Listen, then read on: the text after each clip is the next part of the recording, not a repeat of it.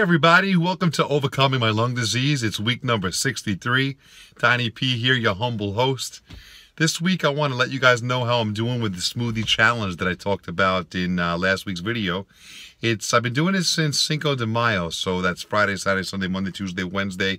Today's 6 days that I've only had tons and tons of green smoothies. So that's kale and spinach packed into my my blender, my Ninja, and loads of flax seeds and chia seeds, a little bit of unsweetened almond milk, and some frozen fruit to sweeten it. But it's mainly packed in greens, and I've been feeling really good. I'm not hungry.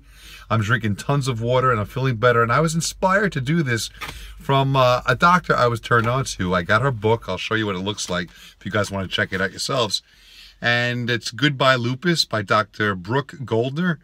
And she had a really severe case of lupus and end-stage kidney disease.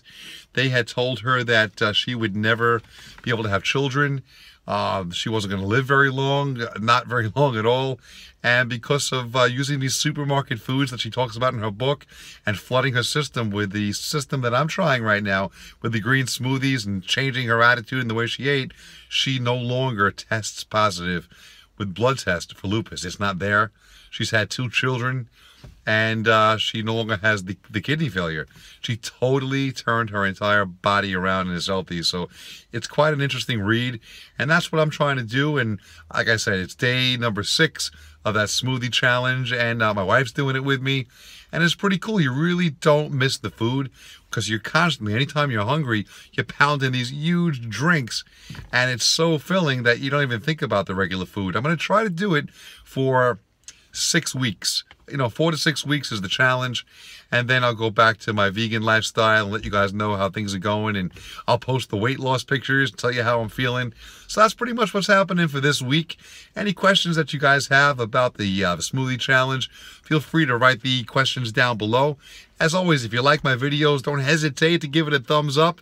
And don't forget, share my videos with people because I'm looking for new subscribers. So tell people, remember, if you're watching my videos, please subscribe.